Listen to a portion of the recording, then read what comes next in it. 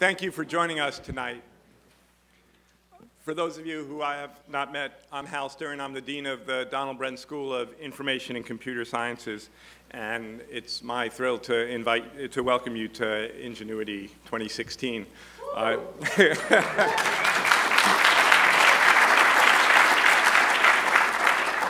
We have at least one enthusiastic member of the audience. My partner in crime, Dean Greg Washington from the Henry Samueli School of Engineering. We've been doing this, I think this is year 4. Is that what we figured out? This is year 4, and it's a really fun night for us. What we try to do is 3 very different things, all in one fun-filled night, which is we'll have a keynote speaker, and I'll do that introduction in a little while.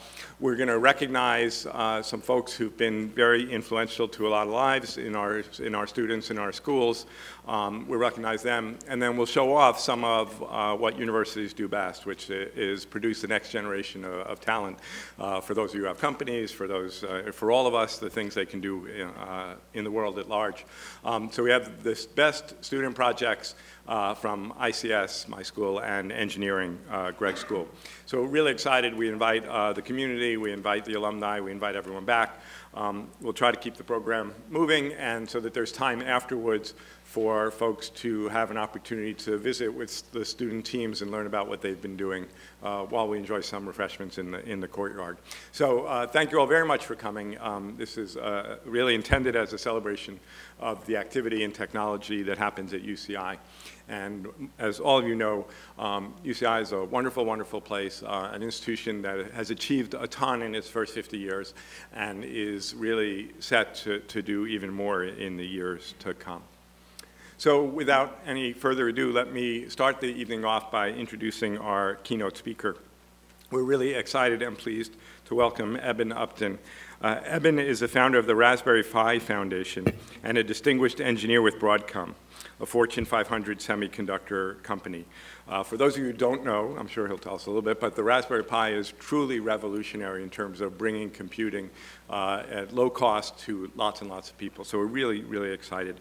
In an earlier life, he founded 2 successful mobile games and middleware companies, IdeaWorks 3D, now Marmalade, and PodFun. Held the post of Director of Studies for Computer Science at St. John's College, Cambridge, and wrote the Oxford Rhyming Dictionary with his father, Professor Clive Upton. He holds a BA, a PhD, and an MBA from the University of Cambridge, and we're really excited to welcome him here tonight. Eben?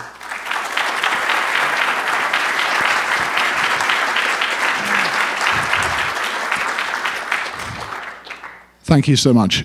So yes, my name's Eben Upton. I work for a little local semiconductor company that you may have heard of called Broadcom. But I've spent quite a lot of the last few years doing something rather different, which is this charity that we started in Cambridge called Raspberry Pi. Now, I thought I'd spend a bit of time really just telling the story of Raspberry Pi, because it's been kind of an unusual journey for me as an engineer. And then later on, I might maybe try and draw 1 or 2 lessons from the experience that we've had. So let's see.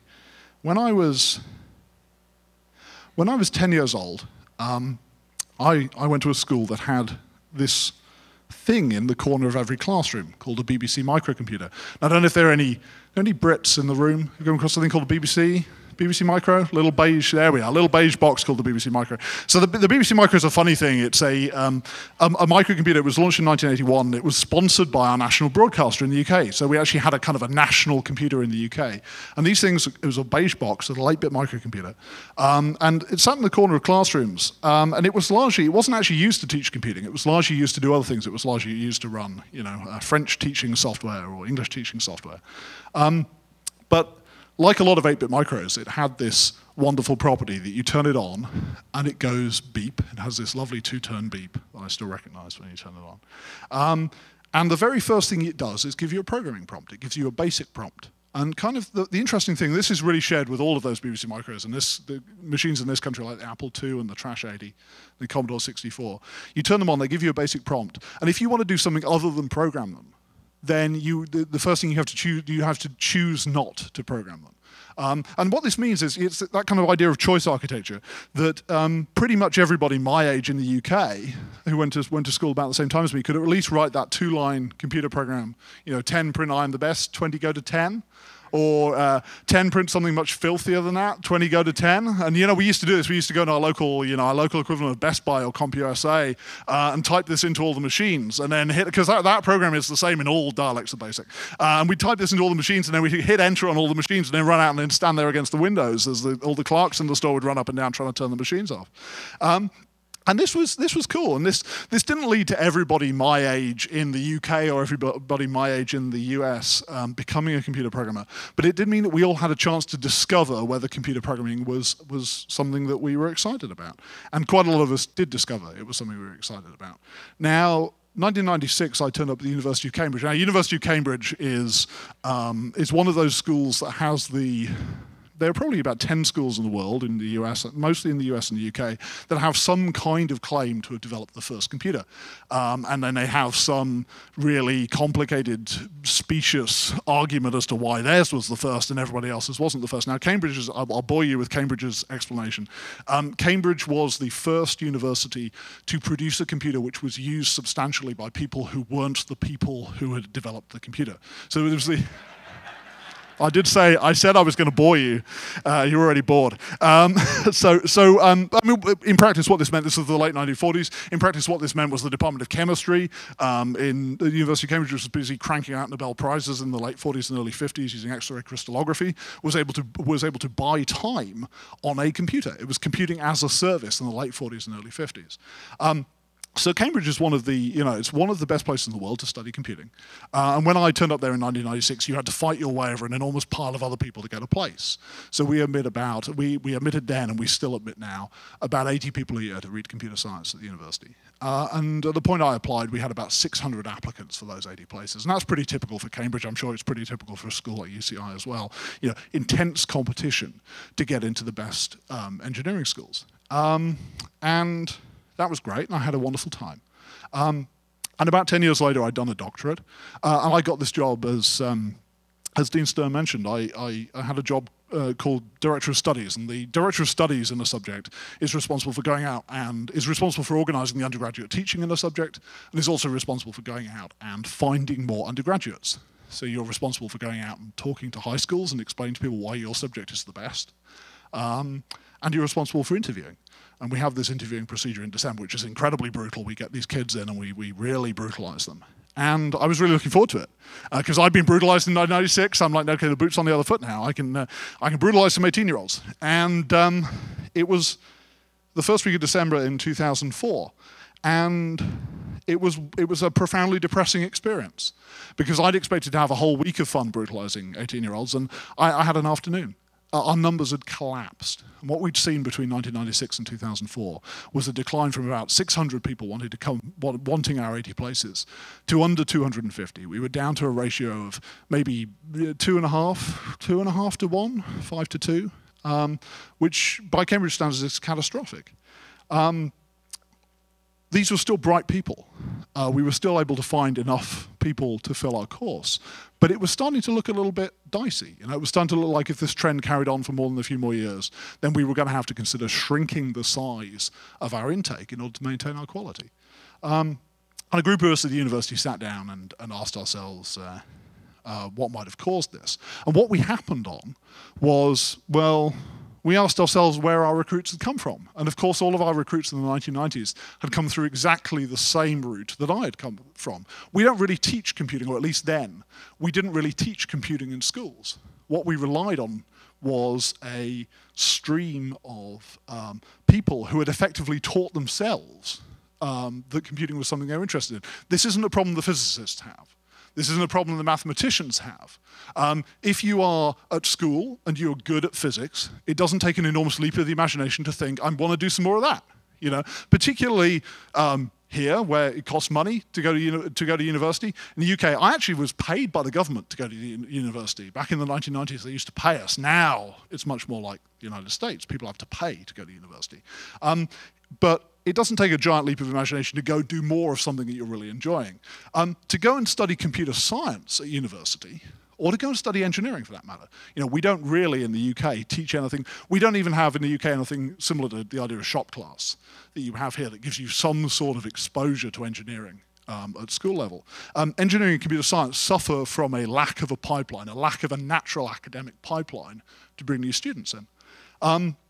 And our hypothesis, and it remains a hypothesis, you know, we're nearly 10 years into doing Raspberry Pi now, and our hypothesis was and remains that we'd been benefiting from this kind of informal pipeline, that the availability of cheap, accessible computing in children's bedrooms, effectively, in the corners of schoolrooms and in children's bedrooms, was providing us with an alternative route into engineering subjects. And of course, what happened in the 1990s was those machines went away. You know, those 8-bit microcomputers were not succeeded by an equivalently programmable set of 16 and 32-bit microcomputers. They were largely succeeded for a lot of children by games consoles. We have these devices now which are massively powerful in all of our pockets. You know, compared to the machine that I had, my 2 megahertz BBC Micro that I had back in the 1980s. My phone is an enormously powerful computer, but it's also a completely closed platform. You know, you can write programs for your phone, but you can't write programs on your phone. What that means is that people are no longer lured into the choice architecture has been inverted. We've gone from a world in which your machine was by default programmable, and to do anything other than programming, you had to choose not to program, to an environment in which your device is by default not programmable, and you have to choose. If you're lucky, you have a machine like a PC, which is programmable. But you have to, even on the PC, you now have to choose to go out and get those tools. You have to choose to become a programmer. So the hypothesis with Raspberry Pi was that we had the increase in the usability of computers, which is, of course, a wonderful thing. You know, a vast number more people are able to benefit from, you know, having powerful computers in their lives than ever could before. But that what we've lost was that unintended consequence of the unusability of 1980s computers, which is this stream of kind of free, self-trained young people who've discovered off of their own accord that they want to be engineers. So what happened? We tried to build something, and we had this idea that if only we could build a machine which was cheap. We wanted a thing which cost about the same as a school textbook. We know that schools can ask their students to buy textbooks, so if we could make a machine which cost the same as a textbook, that felt like there wouldn't be barriers to access. We wanted a device which was robust, that could be put into a school bag and taken out. We believe very strongly that children should own their computers. We don't believe in class sets of Raspberry Pis. We believe in children owning them and putting them in their school bag at the end of the day. We wanted a device which was fun, because we had to remember that those machines that we bought in the 1980s, we didn't necessarily buy them for, because they were worthy machines. I bought my BBC. I did buy my BBC Micro to program on, but I was a big geek.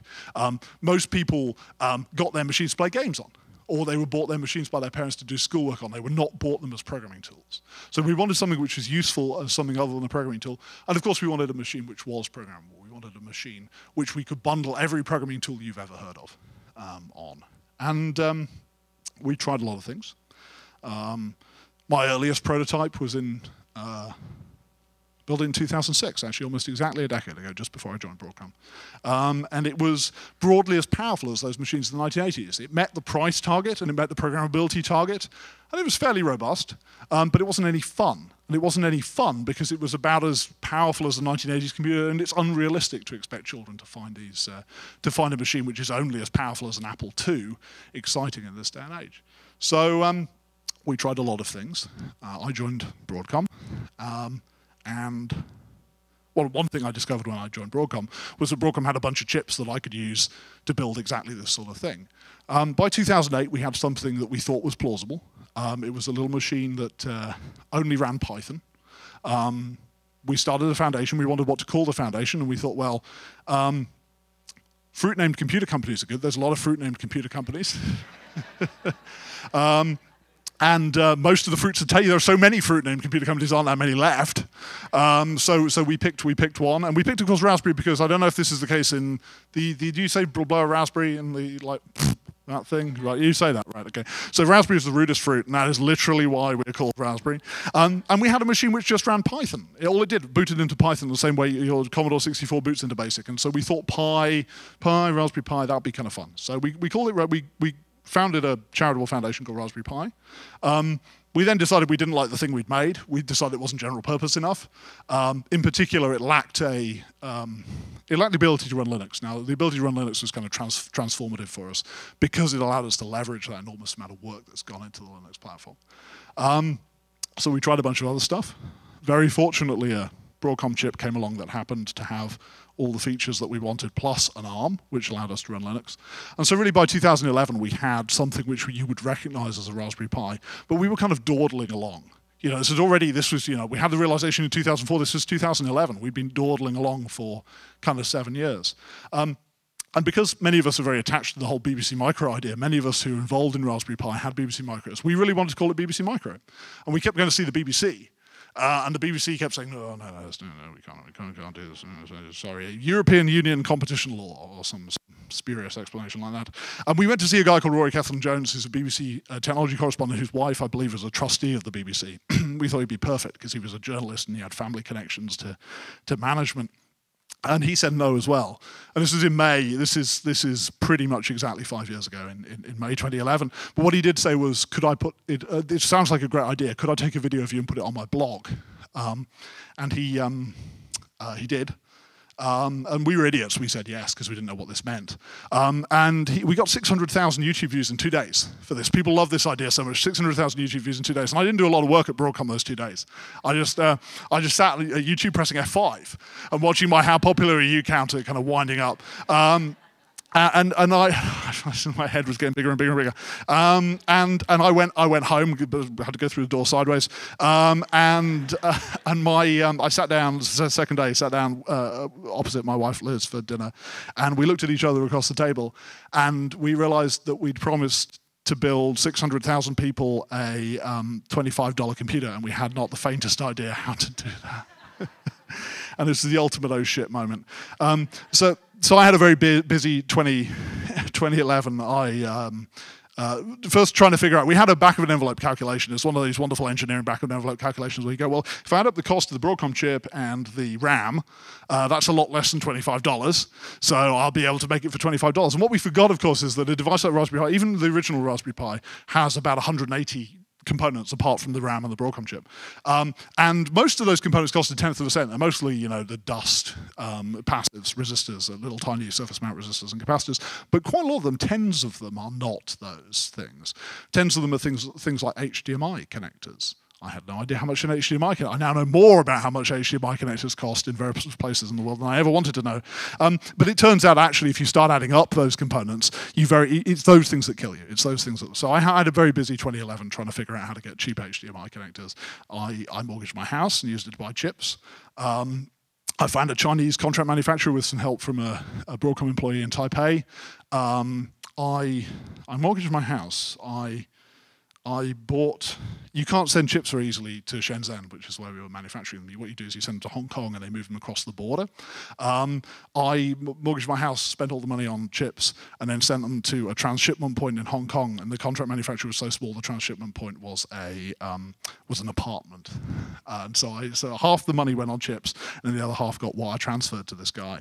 And then I had this horrible waiting game. They said it'd be 3 weeks, and then it didn't turn up after 3 weeks. And then it was Chinese New Year, and then so nothing happens. And then another 3 weeks, and then 10 of these turn up in a box. One of them looks like it's been stamped on, and the other 9 they start up, but the Ethernet doesn't work because they forgot to put any transformers in the Ethernet path. But remarkably, we got there. We launched on the 29th of February 2012. Partway through this, we realized that there was no way mortgaging your house and using it to buy chips, selling product, getting your money back, buying more chips is not a scalable way to grow a business. So we took a leaf out of ARM's book. We have a company in Cambridge that's become quite successful called ARM, and of course they don't make things. They're an IP licensing company. They design things and then license the designs to other companies, including Broadcom, to use to build chips. And so what we decided we wanted to be an IP licensing company.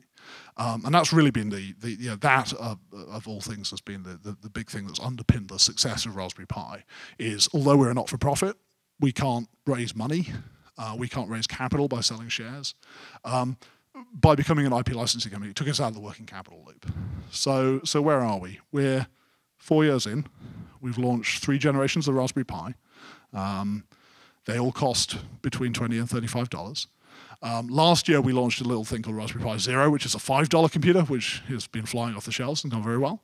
I hope some of you have been able to get your hands on them. They're still in kind of short supply. We've been able we sold 9 million of the big Raspberry Pis, right? We thought we were going to sell 1,000. We thought if we sold 1,000 to the right 1,000 kids, we could solve our recruitment problems. So we're 4 orders of magnitude north of where we expected to be. Because we've done that, we're actually able, the Raspberry Pi making the Raspberry Pi hardware was supposed to be our contribution, right? By selling so many Raspberry Pis, the Raspberry Pi Foundation now has a charitable endowment that it can use to do much more traditional charitable activities. You know, we pay for teacher training, we produce a vast number of online resources. And the number of applicants to computer science at Cambridge last year was 800. So we are a third, we're 30% above in our applicants, 30% above where we were at the height of the dot-com boom.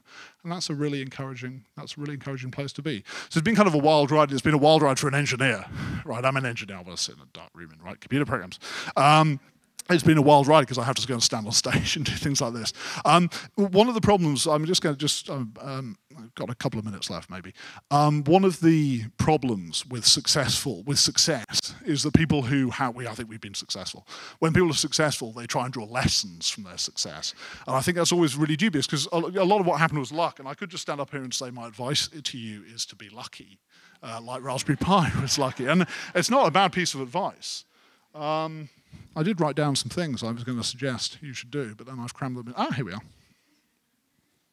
Okay. 3 things. I hope some of you have a chance to do something that's as awesome as Raspberry Pi because it's been brilliant. If you do, try and do audacious things, right? You know, mortgage your house and buy chips and send them to China. You know, you might get away with it, particularly if you're lucky. But you know, try and do audacious things. You know, it's you know, we've done a lot of surprising stuff with Raspberry Pi. We've gone to a lot of surprising places. Afterwards, I'll hang around afterwards, and I can tell you engineering war stories that turn your hair white. But you know, we've had a great time doing it. So audacity is good. But the next one, be conservative. So one of the things, so having told you about like mortgaging my house, no, be conservative. One of the interesting things about Raspberry Pi, I said we've done 3 generations of Raspberry Pi, Raspberry Pi 1, Raspberry Pi 2, Raspberry Pi 3. One of the things that's really marked that out is the extent to which we've tried to change very small amounts of stuff between generations. We're all engineers here, you know, we like to do crazy stuff. I just told you to be audacious. We like to do crazy things. Engineers like new stuff. Engineers like magpies. They like shiny things, right? The temptation with something like Raspberry Pi would be to make Raspberry Pi 2 wildly different and much better in every way, to start from scratch every time.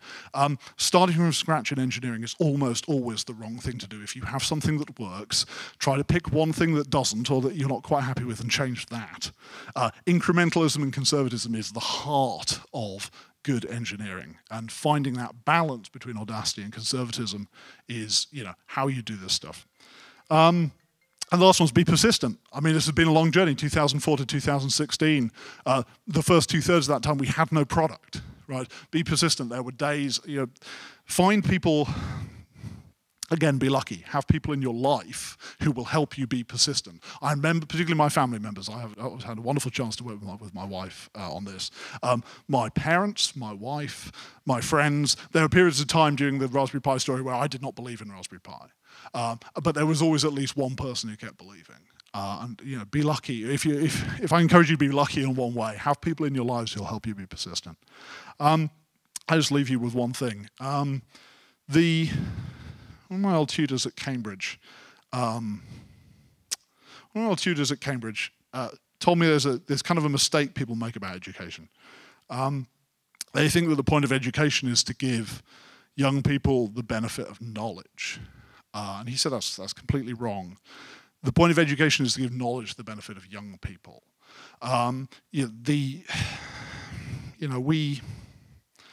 We have you are incredibly lucky, as you in the audience who are students, you're incredibly lucky to be at an institution like this and having the opportunity to study engineering here.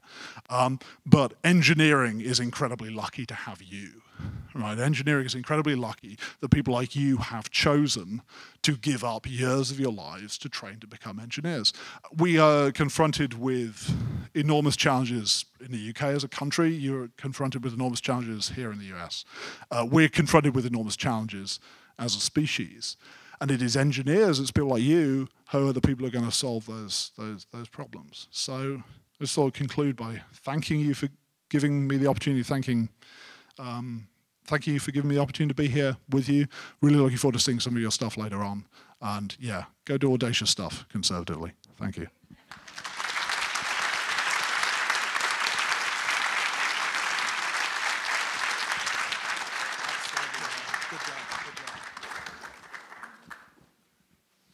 Please give another round of applause to Evan Upton. Look, the Raspberry Pi is a cool machine, and we use them extensively on campus. Our students use them in undergraduate projects. You all are sitting in front of history now, because with a $5 computer, everybody in the world will have access. And when everybody in the world has access, that's when audacious things happen, not just here, but everywhere in the world. And that is a cool thing. Please give them another round of applause.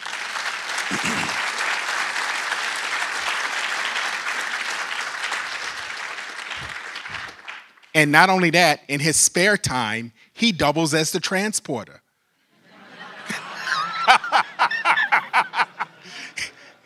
Some of you know what I'm talking about. The students know what I'm talking about.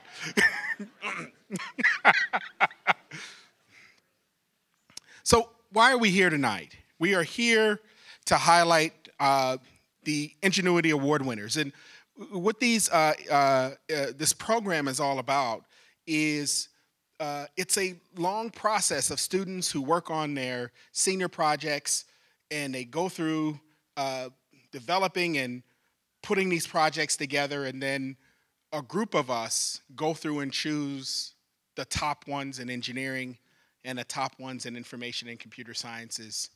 And then those students are invited here to talk to you about their projects today. That's really what this is all about. We also recognize that this kind of thing doesn't happen. What we're able to do in our academic programs does not happen without the support of some really, really dedicated people.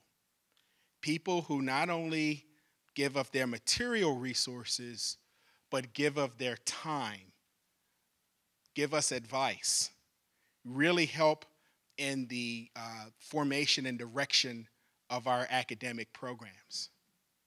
You know, there's an old saying that says, look, if you see a frog at the top of a flagpole, you know he didn't get there by himself. And you look at our programs today and how well they're doing because the community has embraced engineering, and the community has embraced information and computer sciences, and it's that embracing that's important. So we also take time today to thank those individuals who have been sowing into us, who have been sowing into these programs, who have been sowing into all of these students for long periods of time. One of those individuals, the first of those individuals today that we'd like to recognize is Miss Paula Golden. As president of the Broadcom Foundation, Paula manages all aspects of Broadcom Foundation to fulfill its mission of promoting equitable access to STEM education for the untapped talent in our society, including young women and minorities, and in Orange County and around the country. She directs funding and implementation of the Foundation's university research worldwide. In addition, she has initiated the Foundation's signature programs, including the Broadcom Masters. If you haven't heard anything about the Broadcom Masters, it is a fabulous program. It's an international middle school science and engineering competition that inspires 6th, 7th, and 8th grade students to continue their studies of mathematics and science, and promotes that continuation all the way through high school. When you meet these kids, they're some of the brightest in the entire world, and oftentimes, well, a few times, we've got to engage them here. It's been fabulous. She also supports Broadcom Presents Design, Code, and Build, which promotes learning and the STEM ecosystem that brings together both informal and formal STEM learning collaborations to ensure that all young people are STEM literate and have the essential skill sets to acquire 21st century STEM careers. As a graduate of Wellesley College, Paula was the assistant dean and instructor of law at the New England School of Law, where she obtained her Juris Doctor. She has served as the chief counsel and deputy of the Massachusetts DMV. I do not know why that's there. She's a member of the Governor's High Technology Council, the executive director of the Engineering Center and Engineering Center Educational Trust, and director of neuroscience development at the University of California, Los Angeles. A finalist in the Los Angeles Area Emmy Awards, Paula was TEDx's presenter in 2013 and currently blogs for the Huntington Post. So our first Ingenuity Award winner tonight is Paula Golden.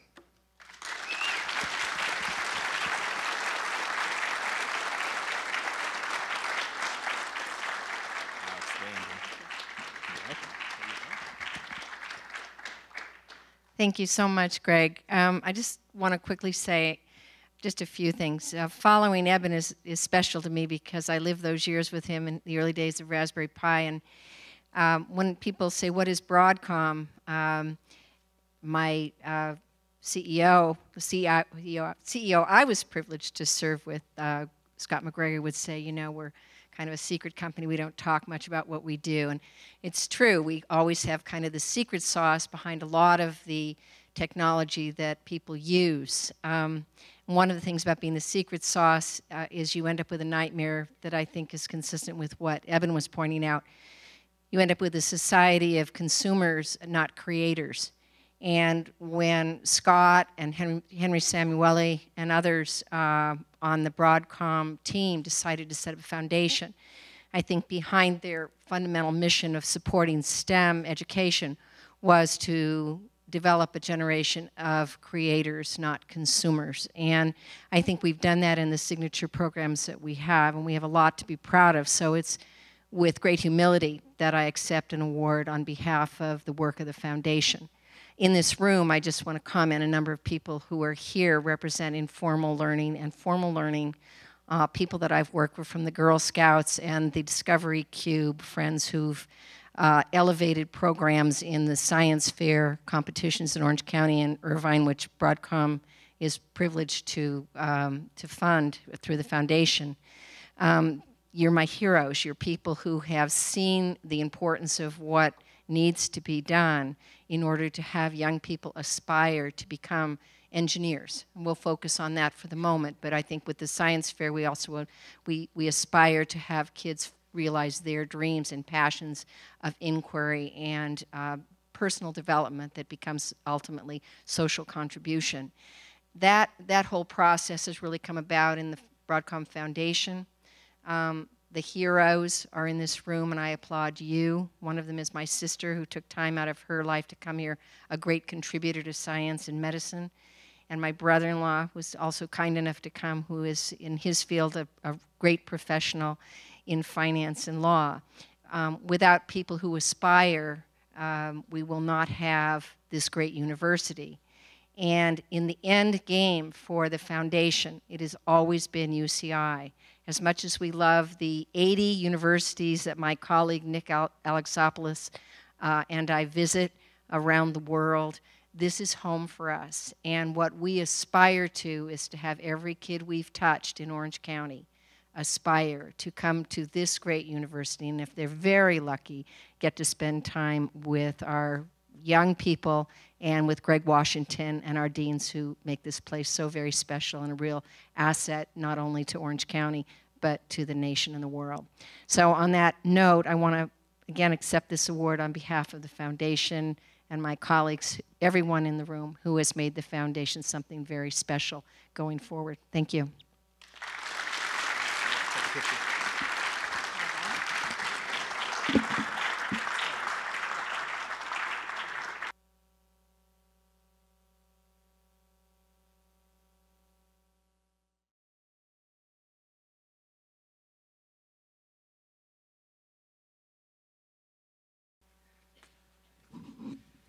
Thank you, Greg, and congratulations, Paula, and the Broadcom Foundation.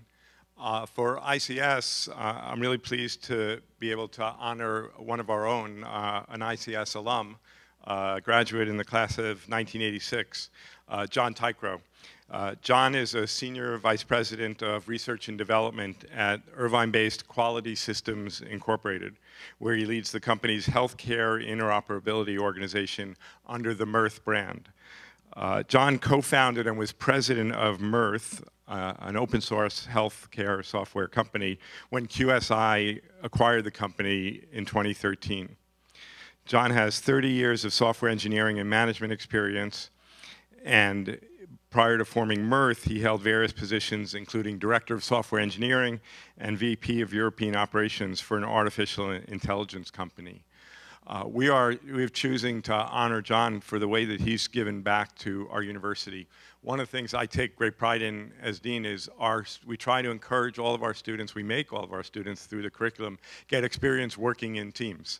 So that as seniors, they do these senior projects in teams, and you'll see some of the outcome of that in a little while. But one of the things we do is we look to partner with companies to provide projects for these teams. And John has been giving back from pretty much the moment he left. So over the 30 years or so, he has sponsored teams and mentored more than 100 ICS students. And he's done something really interesting and fascinating, which we still use to try and connect with industry.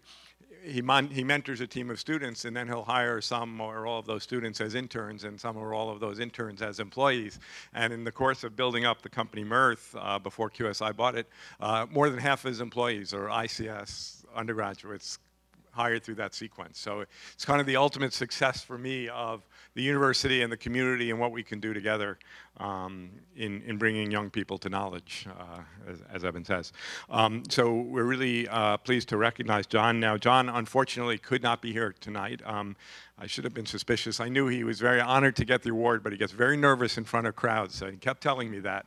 So he managed to take a trip to India, so he couldn't be here.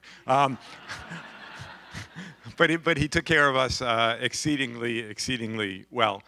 John has arranged for Shelley Raisin, who is the chairman of the board of QSI, to be here to accept the award in his honor. So I'm really pleased to be able to give it to Shelley for John. So thank you.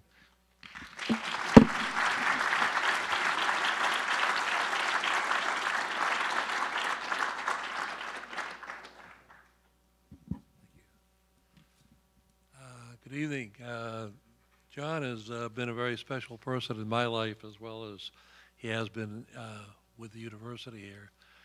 I first came to know John a few years ago when he had this interesting company that some of our people in our company said, gee, we ought to buy this company. And I said, gee, I don't know anything about it. And anyway, I got interested and determined that it was a great fit for our company. And along the way, things were going a little sideways. And so I met with John, and he told me about a bunch of things that were said to him, and I said things said to him, and I said, none of that's true, John. But we got an affinity for each other. And from that day on, I said, look, I'm gonna meet with you every day or call you on the phone every day till we finish this acquisition with you. So we were lucky enough to get him. I've got, first of all, to know John and as a tremendous innovator and a tremendous entrepreneur. He asked me a couple of things. First of all, he wanted to apologize for being as far away as India. When I told the dean that that's where he was, he says, "Well, that's pretty far." So, so he did have a reasonable reason. The second thing John asked me to do was to give exceedingly thanks to both the faculty and the students, both present and past, that he's come in contact with, and to convey how much it's meant to him and how much benefit that he received from having the collaboration and to having the things that he's done with UC Irvine. So he wanted to thank both the faculty and the students, asked me to do that. And then he said in closing, he says, "Shelley, you're an entrepreneur. You'll have a few entrepreneurs in the audience. Say a word or two about what you learned on the area of entrepreneurship." And so I said, "Wow, okay, I'll do that too." So I'll just take a minute there. First of all, I noticed the sign up here says Ingenuity. And if you take a look at all the people that have created companies, they're all innovative and they all have tremendous ingenuity.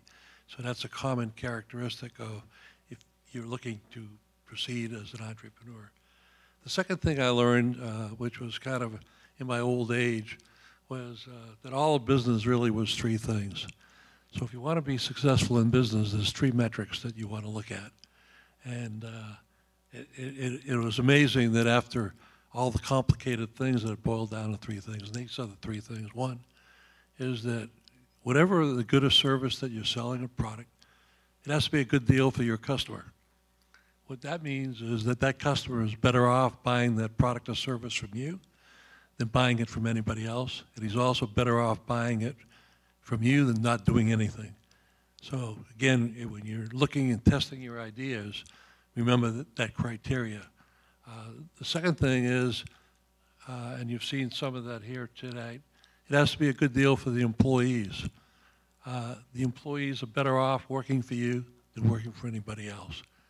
And lastly, it has to be good for the shareholders, means it has to make money. So I'll leave you with those three thoughts. And with that, I want to again thank the school and the faculty for this great award for John. Thank you.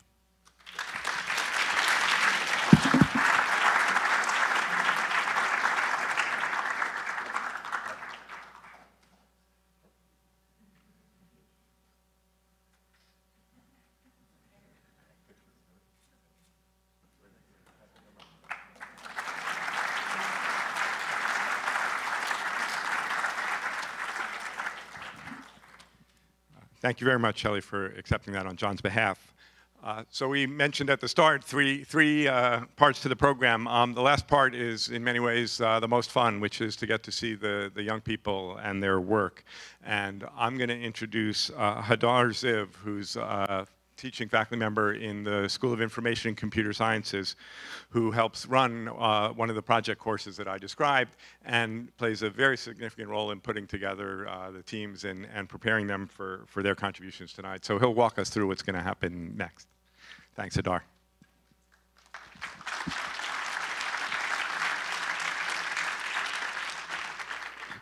Thank you, Dean Stern. I believe everyone deserves their 15 minutes of fame, but due to time constraints, I get 3. And in about 2 minutes, you'll know why. But one of the reasons is the students also get 3 minutes. Each team, we have 11 teams presenting, so we're going to try to keep it moving swiftly. As Dean Stern mentioned, some of the students are students of mine in my project courses. But I really get to handle only a small slice, my little micro universe of a couple of project courses in the School of ICS, Informatics and Software Engineering. I also get to see the game design project courses occasionally, and we have one representation here from the game program. So the 11 teams really represent a wide range of engineering projects, ICS projects, one game project, projects that participated in other competitions, including the Beal and Butterworth competitions, and even competitions organized by industry partners, as they will describe to you. So let's acknowledge first all the students that are participating here tonight.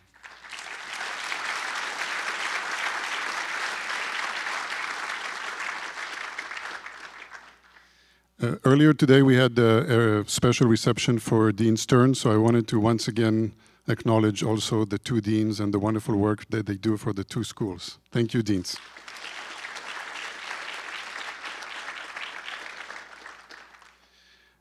Just today, I had the last class meeting of two project courses, one with 14 teams, one with 11 teams, so 25 teams altogether, just in two project courses that are finishing today.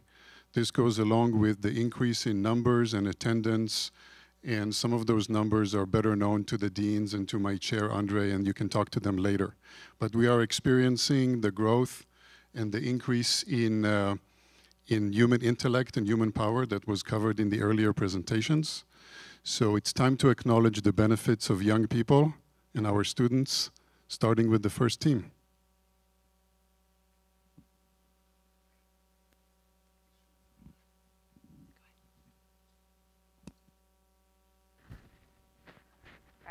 Can everybody hear me? Okay, cool. All right, so hello, everybody. My name is Juliana Andrews, and today I'm going to be talking about the Hyperloop project here on campus. All right, so many of you may have heard of the Hyperloop in the news recently, but for those of you that haven't, back in 2013, Elon Musk released a paper sort of featuring this new form of high-speed transportation. And his plan is to construct a Hyperloop along the median of the 5 to make the commute time between LA and San Francisco 35 minutes. Now, since 2013, there hasn't really been much development in this sort of new technology. So SpaceX has created this competition in which university teams are challenged to design and build a half-scale Hyperloop pod to be tested on a 1-mile track. Now, this competition began back in September, and since then, we've had to go through various milestones, sort of like elimination rounds, which began with our preliminary designs.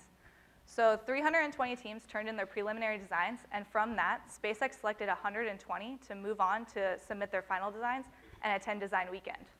Now at Design Weekend, we presented our ideas to SpaceX, and out of 120 teams from 23 different countries, we finished 5th place overall, and of the top 5 teams, we're the first team using air-based levitation. Thank you. Also, another thing is that our team, at the time of Design Weekend, there was only about 20 members, but since then we've grown to about 50. So, big team. All right, so now real quickly, I'm going to walk you through the pod. Now, this is what we're going to be constructing for the competition. So, beginning with our fuselage. Here you can see our fuselage shape, and it's going to be made entirely out of carbon fiber. Like our fuselage, our structure is made out of carbon fiber sandwich panels, as well as aluminum 6061 plates to help stiffen the structure. Now located on the 4 corners of the pod, we have our suspension system, and just beneath each suspension system, we have our levitation system. Oh, too many. Next, we have our stabilizers, which are located in the center of the pod, because for the competition, SpaceX is going to be providing a rail, and so we'll use that kind of as a guide as we progress through the 1 mile. Also located in the center of the pod, we have our mechanical braking system, which is 4 race quality calipers, which will clamp onto the rail and utilize friction to bring us to a stop. Just outside of that, we have our magnetic braking system, which will induce eddy currents along that center eye mentioned before, and that will help decrease our speed before initiating our mechanical brakes. Lastly, we have our air cylinders, our control system, and our piping, which is all encased in the fuselage.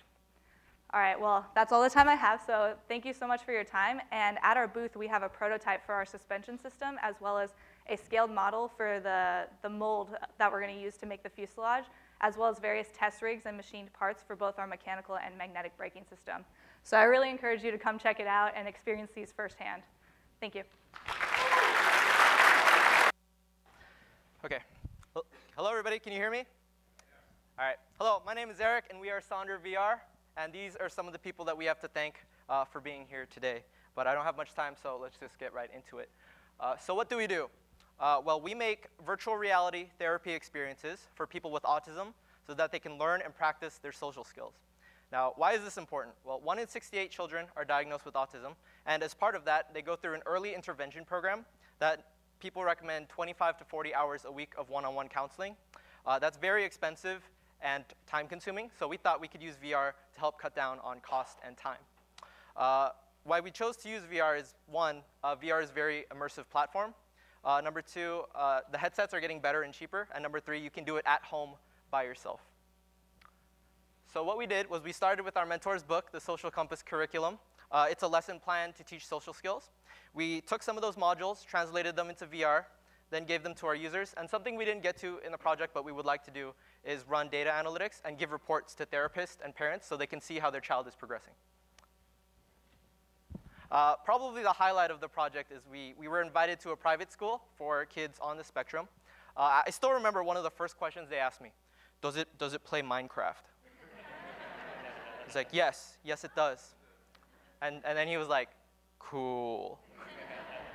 But the response was very, very positive. And so we have a couple VR modules for you to test out. We do have one problem in that we have one Oculus for like 200 people. So we did, if you don't want to wait, we exported the VR comic onto the web and also made a very, very small Google Cardboard experience, so you can try that out as well. So come check us out, and thank you very much. Okay. Hello, everyone. We are Center Health Tech. My name is Ahmed Zobi, and today I'm going to be talking to you about diabetic foot ulcers. So over 30 million people in the US today are diagnosed with diabetes, and 7.5 million of those diagnosed have a high risk of developing a diabetic foot ulcer. 30% of those with diabetic foot ulcers, if left untreated, have to get a lower limb amputation. And once they do get that amputation, almost 50% of them die within the first 5 years. So what's currently being done? Well, current treatments for diabetic foot ulcers include skin grafts, but they're costly, ineffective, and have a tendency to be rejected by the immune system. Our solution incorporates centrifugal microfluidics to process fat taken from the patient. This fat has some stem cells in it that are activated once it goes through our device. And this allows for, and then once that is processed, we are able to re-inject it back into the patient to promote healing. Our solution is creating a new market of prevention. It's cost-effective, it's safe to use, and it's efficient. This is our device right here. It is using a microfluidic lab-on-chip system on a CD microfluidic platform. And once we insert the fat and process it, as you can see here, this is the data for unprocessed fat, about 4% activation of the stem cells, and it increased up to 14% activation of the stem cells. So we hope that with more future optimization of our device, we're able to achieve a higher activation of these stem cells. So I would like to thank you for your time, and if you want to come on, we have our demo outside, so you can come and see our device. Thank you. All right. So we've all been there at one time in our lives. We're standing there, we're staring at our cell phones, waiting for something to download, whether it's a new app, whether it's a web page to load, whether it's cat pictures on Facebook. You know, there's always a point where you're in a dead zone and there's something really important that's come up and you need to get it faster. So you could be, you know, a businessman who travels from hotel to hotel. You could be like me, where I'm at the grocery store trying to download recipes to figure out what to buy. But you have a poor signal strength, you can't download it. Enter the M2 Signal Strength Heat Map app. Basically, what you can do is you can download this app, and once you've downloaded it, in the background, it will actually start recording your signal strengths and location so that you can create a comprehensive signals history and be able to view exactly where you've been and what your signal strengths were like in those locations. We also have speed test verification so that once you do locate an area that is supposed to have a good signal strength, you can then go to that area, run a quick speed test, and the speed test will tell you whether or not that high signal strength actually equates to a faster download speed or not. The nice thing about our speed test verification as well is a lot of the speed tests out there right now are bandwidth speed tests, which will tell you what the maximum bandwidth is for your connection, you know, Cox connection or whatever. It'll tell you what your maximum bandwidth is. We decided to go a different route, and with our algorithm, we actually just care about your single file download speed, which with a cell phone is probably going to be more important to you. You're not going to be torrenting a bunch of files. You're going to be wanting to download, you know, an email or, you know, that cat picture from earlier. So basically, our speed test will allow you to tell for that area exactly what your speed is. So what you'll be able to do is on the left, you can see our heat signal heat map. Basically, what it'll do is it'll overlay a heat map of your signal strengths over the normal map. And if you're that businessman and you've been to, say you're going to Las Vegas, you could just type in Luxor in the address search. And as long as you've been in that area before, you'll be able to see what the signal strengths were. You'll be able to see what hotels have better signal strengths than others. You'll also be able to see, what hotel rooms, for example. Maybe you got a room that had a dead spot. So with this, you can actually zoom all the way in and see relatively closely your signal strengths. And then you can also see our speed test on the left. So now if you're that businessman or you're me, you can find out exactly what corner of the grocery store you need to go stand into to download your recipes in order to purchase your goods. So we do have a demo, and we can also hand out APKs if you want to download our latest working thing, so you can try it out. As long as you've got an Android phone, we can supply you with that as well. So come check out our demo after all this is over. Good evening, everyone. My name is Terry Jinglang Liao, so today I'm glad to introduce our senior project, renamed iLost, which is an indoor navigation system. So why we need an indoor navigation system? Because we can imagine a scenario about if you're walking in a large shopping center, for example, the South Coast Plaza, and you may get lost in the back building. And if you're looking for some stores and maybe you could not find it because you have to go a long way to find that map. Then another things, when I came to the first class about the semester starts, could not find my classroom, and then you can use the iLost. You can find your classroom, you'll not be late. Yeah. So our goal is to develop a GPS system just compatible for indoor environments. So this schematic shows how it works for our system. However, we use the wireless transmission technology called iBeacon, which is using the Bluetooth low energy. You guys may heard about it. And just using the beacons placed down in the building, and we use our smartphone to detect the signal strength to determine where it is. So in our system, we features like high accuracy. We tested about the error rate about 2 meters, and it's low power consumption. Because each beacons use the button battery, they can last up to 2 years under their operations constantly. And it's interface friendly, because we design our apps just like for this example, it's just generally it looks like you're using the Google Map or other applications. It's very similar. And it's moderately low cost. Each beacons costs about 10 to 20 bucks, and 10 beacons may cover like 4,000 square feet something.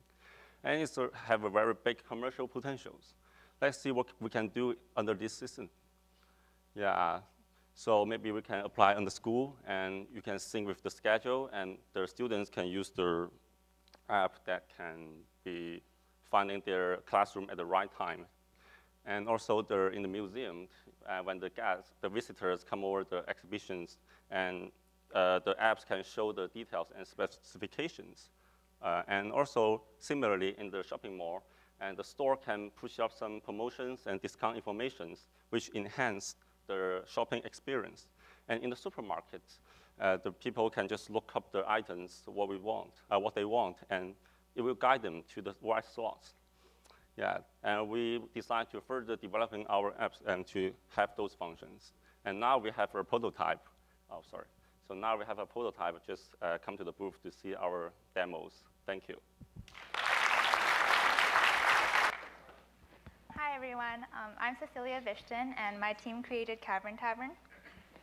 So Cavern Tavern is a game that was created as a part of the 2-quarter capstone course with the Computer Game Science program here at UCI. We were advised by Dan Frost and Richard Wing, and we also had the incredible opportunity to be mentored by employees from Blizzard. They would come every other week and advise us on everything from game design and programming to art and sound design. And it was just incredibly useful. And we recently competed in the IEEE GameSig competition, and we tied for first place, as well as winning Intel's Best Game Made by a Woman-Led Team Award.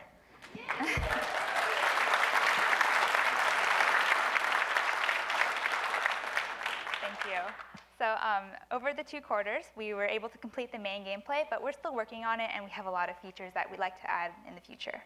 So about the game, it's built in Unity, and it's designed for Android and iOS. It's a time management game about 2 girls who are running a medieval tavern together with levels based on days the tavern has been open for business. So the main gameplay is all about getting your orders out to customers on time within the time limit of the level. And in order to beat a level and unlock the next one, you have to meet a certain profit margin for that day. We wanted to add a twist to the time management genre. So what we did is have the player control 2 characters at once. The waitress controls the right half of the screen, and the chef controls the left half of the screen. They have different capabilities, but they have to work together if they want to beat the game. So Cavern Tavern is all about upgrades. As you beat the levels and you're earning money from the profits, you can use that money to upgrade your tavern, such as like upgrading your ingredients so you can charge more, how your tavern looks so your customers are happier, and your cooking tools so that they work better. As your tavern gets better, then more different types of customers will come inside. You start out serving peasants, but eventually artisans, middle class, nobility, and even royalty will be a part of your crowd. Higher ranked customers are more impatient and they demand more food, but you get more payments in return. So we hope you'll stop by our booth and give the game a try. Thanks for your time. Good evening, everyone. My name is Michael Crowley, and I have the honor of representing the Fuel Cell Data Center team. Tonight, I'm going to tell you a little bit about our project, some of the tests that we've conducted on key system elements, as well as predictions from our mathematical model. But first, a little bit of background. So as we progress into our technological era, we store a wealth of information in data centers, which require tremendous amounts of energy. Now, currently, our world energy demands are being mainly met through oil and coal, the burning of which produces greenhouse gases, leading to the degradation of our environment. We have created a system capable of providing continuous power to a data center by means of completely renewable energy. So seen here on the left is a cartoon of our system. Energy enters our system through solar panels at the top. Some of this energy is sent directly to the data center or server rack here. However, the remaining energy is sent through an electrolyzer in order to be turned into hydrogen for later use. This hydrogen is then run through a fuel cell to run the data center during non-peak solar hours. Seen on the right-hand side here is a power profile of several key system elements. The data center, modeled in yellow, is a constant load, so it has a straight line. Our irregular solar energy is seen by this jagged blue line here, while the gray area between these 2 curves represents the energy that we send to our electrolyzer. So speaking of our electrolyzer, we ran dynamic cycling tests on our electrolyzer early in our course.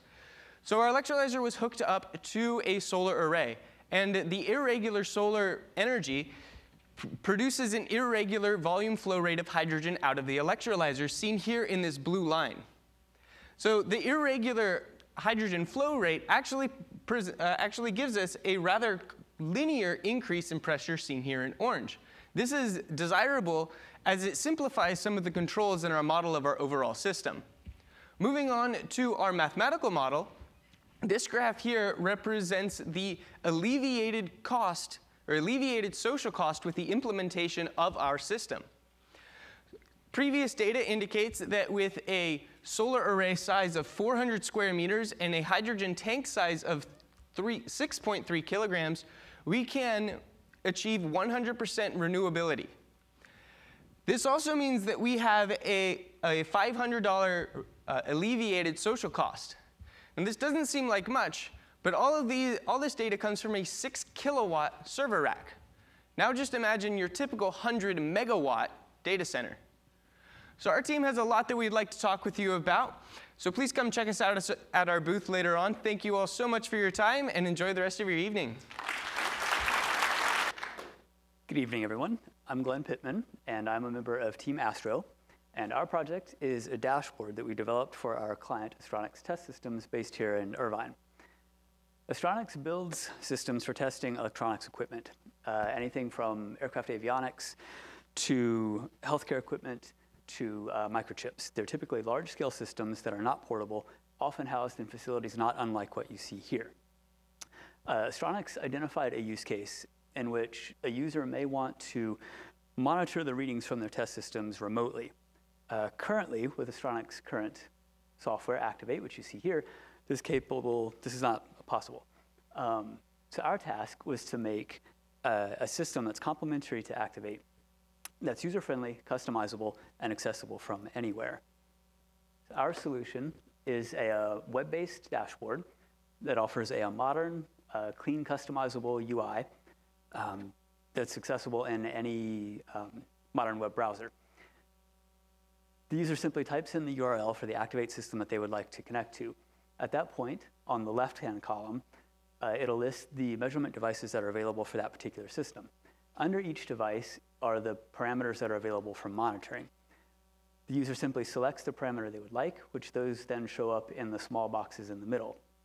They're grouped together by device. Here we see a digital multimeter and an oscilloscope.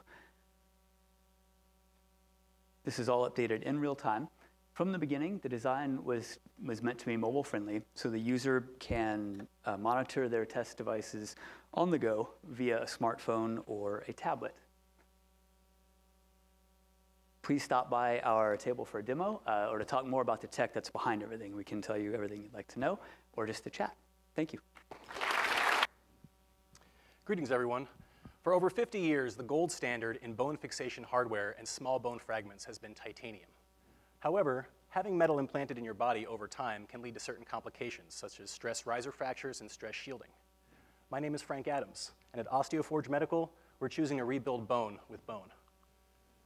Our composite bone fixation hardware and small bone fragments are made up of a polymer ceramic composite similar to bone. There are several key features that make this product interesting. First of all, it's fully customizable using our additive manufacturing process. This is a modified MakerBot Dual 3D printer. The properties of the material are analogous to bone itself. It's completely non-toxic, it is fracture resistant, and ultimately, it's bioresorptive. So this right here is our MakerBot Dual 3D printer where we can fashion complex geometries such as this bone screw and this skull plate. So some of the material properties we were trying to mimic of bone were the porosity, the density, the flexural strength, and flexural modulus, all things that are very important in an implant. So as you can see, we were able to hit our porosity range. We were slightly low in our density, but our flexural strength and our flexural modulus were right on. Our density, what we learned was that if we infuse for a longer period of time, can actually increase that density. This is our cytotoxicity testing. So our product is non-toxic. These are human epithelial cells placed upon our sample. Not only did they survive, but they proliferated across the sample surface. Our material is also fracture resistant. This is a modulus of rupture test. Oops. This is a modulus of rupture test, and this is a SEM image of the fracture surface. So now, as you can see, the infused polymer webbing in the fracture surface right here. So the infused polymer not only slows the propagation of fracture through the material, but in case of a traumatic failure inside the body, will keep the integrity of the part. And finally, our components are all completely bioresorptive. There's only two ingredients, our hydroxyapatite and our proprietary polymer, which due to IP considerations is a secret. But because both of those have bioresorption pedigree, our implants are known to be completely safe. So I want to thank our industry mentor, Anthony Ruggiero, CEO of Spineworks, for showing up today, and my amazing team. Thank you guys very much.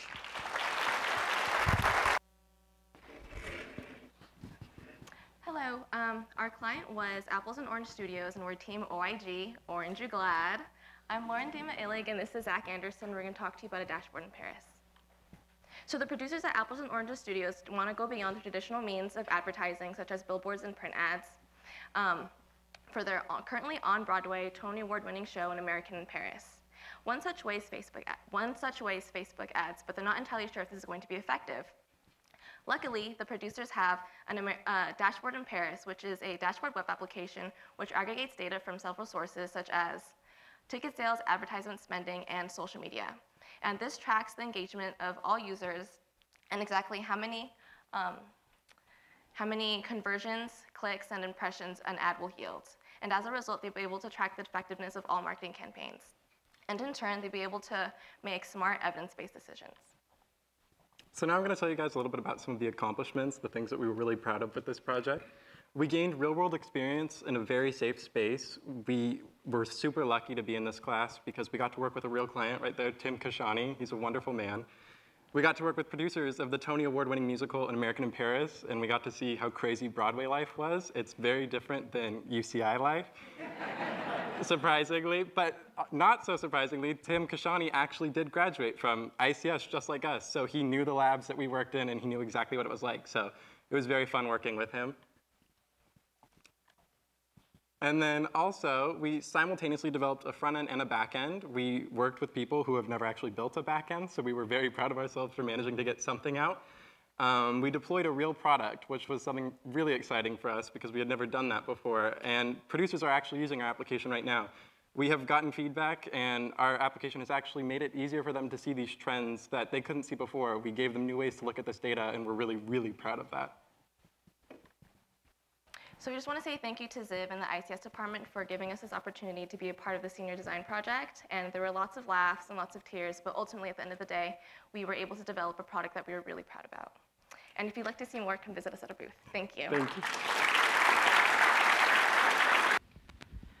Good evening, everyone. I'm from the tag team. I have my teammates here.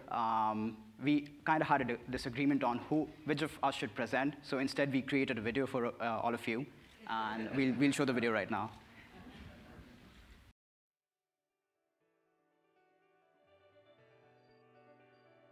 This is Ben, a college student with a part-time job who is always attending meetings on the go.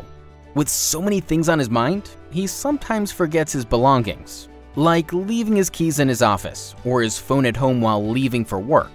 When bad luck strikes, Ben loses important things like his wallet. Disappointed by this problem, he asks around for an inexpensive solution, and then he comes to know about Tag. Tag is a small device that can be attached to anything. Once an item is tagged, Ben can simply track it using his smartphone. The Tag app allows Ben to ring items he can't find, making it easier to find the keys he accidentally dropped in the laundry basket. Ben can also see how far the items he tagged are through his smartphone. He can now easily find his car in that busy parking lot. Tag's separation alert feature reminds Ben that he is forgetting his wallet at home while leaving. This small and accessible device can be used to trigger a pre-configured action on a phone, like sending a message to a contact, or sharing a real-time location with friends, or even something as simple as sounding an alarm on the phone. A double press on the tag is all that is required to trigger this action. The Tag app gives Ben access to the Tag's crowd network, which he can leverage to report an item missing. For instance, if Ben reports his keys missing and any other Tag users are within a few feet of Ben's keys, the user's phone securely communicates Ben's keys location back to his phone. And this will happen worldwide. Having adopted Tag, Ben can go about his day without worrying to keep track of his things. Buy a Tag today to lose your worries, not your belongings, just like Ben did.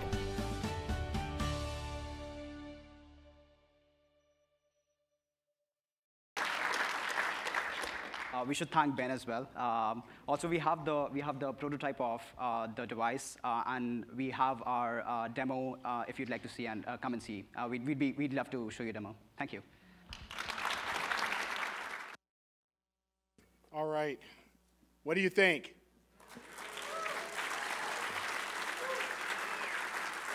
So we're in the political season, and you hear lots of talk about the demise of this country and how things are not going well. The future is in really good hands. Please give them a round of applause.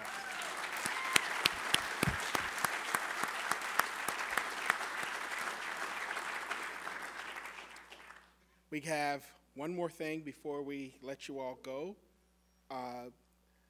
This is the last program, last initiative that Dean Stern and I will actually get to do together, because as you all know, he is, this is his last year as the Dean of the Information and Computer Sciences School. And so we have a token of our appreciation for Hal. Can you come up, please?